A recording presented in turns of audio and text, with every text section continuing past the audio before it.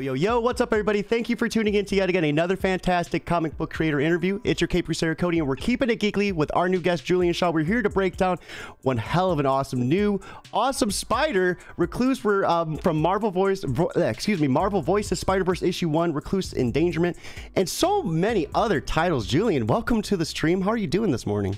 I'm doing great, and how about yourself?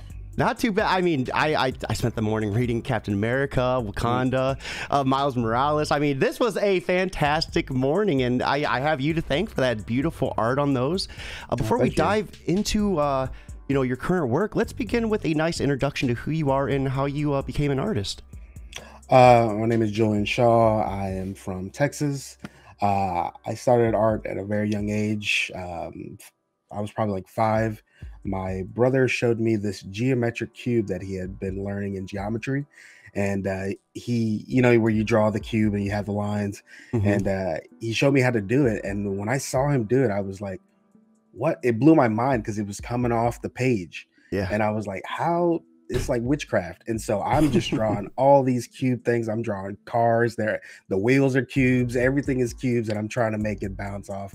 And then, I had a very, my grandmother, she used to show me these animes. It was Nazca and the Valley of the Wind. And it just had such an impact on my life. And, I had never seen a character like die, like a cartoon like character die on like the screen.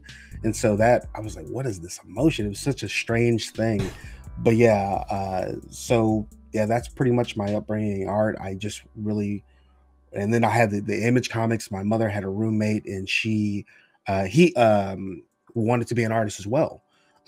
Unfortunately, he didn't make it, but the Image boom. There were so many creators that wanted to come out of that era, and I was lucky enough to have one of them.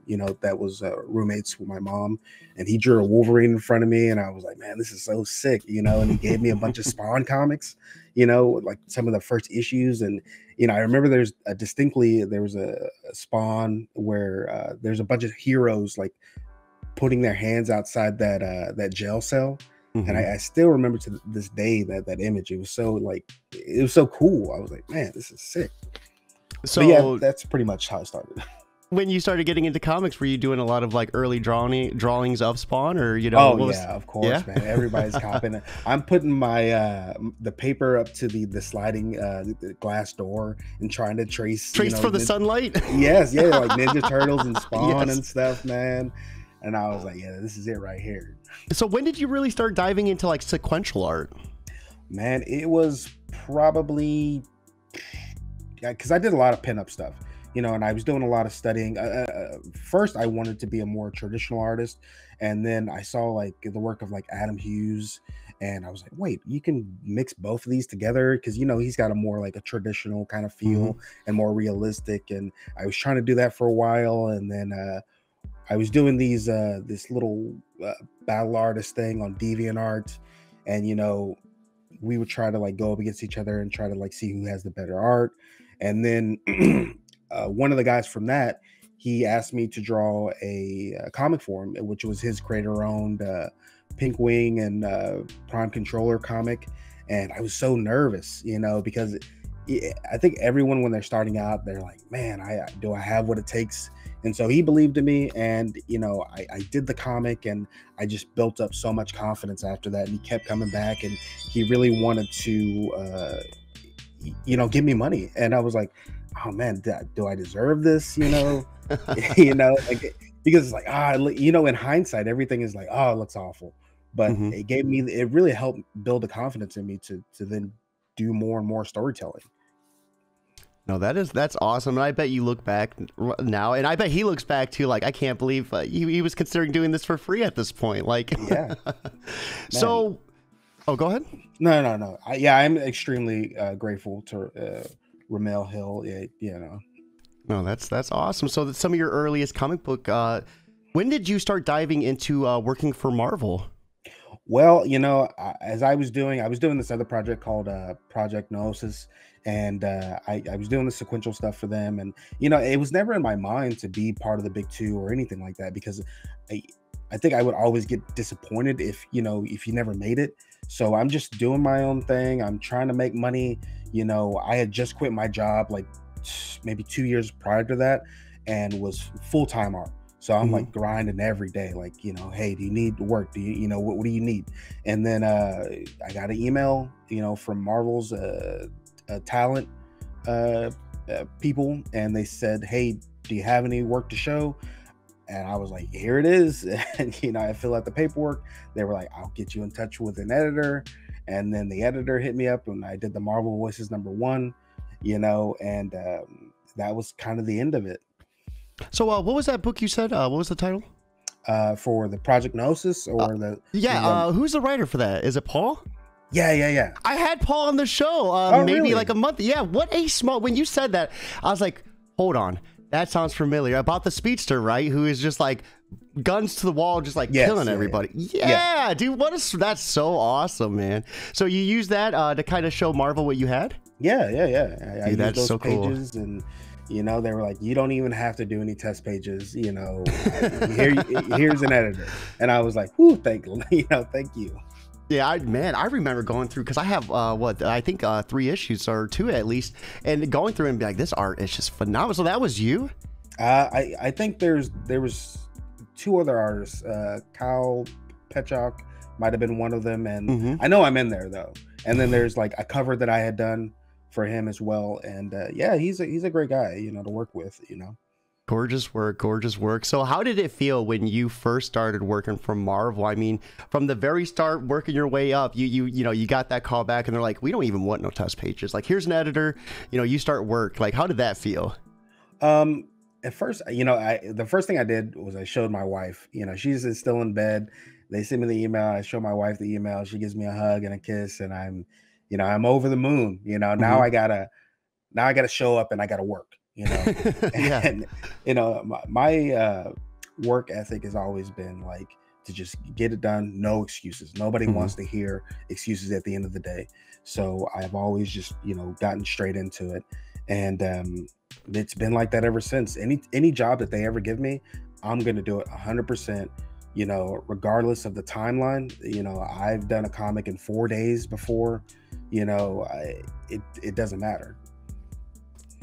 So, but yeah, I've always been really about, I think with these younger guys too, is that it's about the drive. If you have the drive to get it done, the talent doesn't mean anything. Nobody wants to hear the excuses. I mean, it's a harsh reality, but yeah. Yeah, well, I mean, you could be super talented, but if you're not getting the work done, what's going on? Exactly, right? Exactly. And I respect that mentality a lot too. I have kind of a similar look on things. Like, for me, I always look at, I might put a lot of work in, but I'm the only one who can grow this brand, right? And like you as an artist, you're the only person who can grow your work because you're the one that does it. Exactly. So, I had the chance to read some of these titles: Captain America: Symbol of Truth issue 5, Wakanda issue 4, Marvel Voices Infinity Comic issue 18. Some awesome work that you've been a part of. How was it working on all of those titles? I mean, some big names that you've been a part of. And I mean, this isn't your first time working with a spider either. Yeah, man, it's taken me a while to get really used to it and like understand that there's such a rich history behind a lot of these characters, and kind of taking my own vision of how I want things to look and having the confidence to go forward and do it. But at this, the same breath is that knowing that they are confident that I can do this, so I'm over the moon every day, having to be able to create something new and for people to get excited. My whole mission is not about the money or the prestige of like being a creator. I want to inspire people to draw regardless. I want that same feeling where I was, tracing, Spawn pictures, on the glass door. I want that same energy, for other people, and if anybody has the passion to draw or anything like that, I will gladly help them. I've tried to be, because I feel like sometimes it's so narrow and people don't have they don't have the pathway, to get into this business, or everyone's story is different in how they got in, and because there's not a guidebook, You know, you just have to just go out there, and if you are lucky enough to get the call, you have to be able to answer. Don't even hesitate. And that's where, you know, the practice and the hard work comes into play, because that leads you up right when you're ready to take that call. You're ready to jump on it. So, you know, with working with so many big named, you know, characters and writers as well, what does that creation process look like for you? Do they typically give you the script and have like kind of just a set idea of what they want, or do they let you take the wheel and run with it? Yeah, most of the time they send me the script. I look at it. I send them thumbnails of what I'm thinking as far as like visually. They have their own personal feedback. I tend to I want to talk to the writer about it a little bit, you know, just to get the vibe of what's going on. And that's it from there, you know. And every writer is different in how they approach things. And some are a little more open, and some are more like specific, like I want this angle and this way, and you know. And I try to like either kind of persuade them to make it, you know, work a little better for what I want visually, and also to help them make the script shine, you know. So I am curious. I mean, when you get ready to work on some of these comics, like what does your routine look like? Do you listen to any like sort of, you know, playlist, or do you you know, put anything to put you in a certain type of mood? Like what's kind of your routine look like? Normally in the morning, I get up pretty early. I make my, you know, daughter, you know, breakfast, and, you know, I get my wife out the door, and, you know, then I make some coffee. Of course, you got to have that caffeine. And then I go to a Discord called Loreverse, and it's just a group of creators that are all there. And there's something about like talking to people, and you know, they're all creating at the same time and just talking about the projects that they're working on and stuff. And it's more of a motivator, because, you know, sometimes when you're sitting there and you're listening to YouTube, and, you know, it get kind of stagnant. But when you're having that conversation and everybody's having the same struggle, or, you know, they might need help on something, and we're just kind of just throwing around ideas, it's such a great, you know, atmosphere to be in. It's like going to the gym, but for artists, you know, or being in a studio. It's you know, birds of a feather flock together, right? Surrounding yourself with like-minded individuals help catapult you to greatness. And it's kind of similar like with what I do. When I see all my friends, you know, killing it with their interviews, getting great lineups, it motivates me to want to go harder with my content creation as well. And I think that is awesome. So let's get to business. Let's talk spiders. We're here to talk about Recluse, which is a brand new spider to the Spider-Verse. In a dystopian future where Electro controls the power grid. This is dropping April 12th, if I'm not mistaken. Oh, you got a hard date? I didn't even get a hard date. I just started it was April. You know, I did a little bit of homework this morning. I want to make sure I appreciate it. Now I know. So, I mean, how does it feel? I mean, going into Marvel is one thing, but creating a brand new character, that is, holy crap. How is that for you? Man, I know when they showed it, I got tears in my eyes, you know. You know, it's been such a long road, you know, for me. You know, I used to, because I live in the DFW area, which has like some of the longest commute times. I would drive an hour early to work and sit down in the break room, and I would draw for an hour before work every day. And then when I would go home, I put on a pot of coffee and I would draw for 3 hours, you know. So it's like every single day I would do that. And to thinking about that to now being able to say that, you know, I had co-created a spider person for Marvel. I will always have that with me. And I got, you know, I'll have 2 little girls by the end of this month. And it's a female, you know, African-American spider person, you know, something that they can say that their dad, you know, made. It's so awesome. It's such a great experience. So what goes into designing a character for Marvel? I mean, did you have to, and I know you said you co-created, but like what goes into this? Like, did you have to come up with like a ton of different designs to show them? Actually I was doing another comic like before, like, so I was doing another comic, and they were like, hey, do you want to do this? And I was like, absolutely, give me all the pages, you know. And so I kind of bounced the workout, and so I got all my resources together. I was like, what is something that's going to have a unique silhouette, you know, something that if you see the silhouette, you're going to know exactly who it is, and having the athletic build. She's was a former gymnast, and so I kind of wanted to give this very sleek design to it. So yeah, I just I got all the resources together. I gave him a couple options, and then I really kind of leaned more towards one particular one, which is the one that we eventually got, just because I had a bunch of designs, but the one that I really liked I put in color, so I was like, you got to pick this one right here. So let's talk a little bit about her design as well. So the first thing, I love the hair. That was like, it's so noticeable. Is that what you mean by the silhouette? Yes, yeah.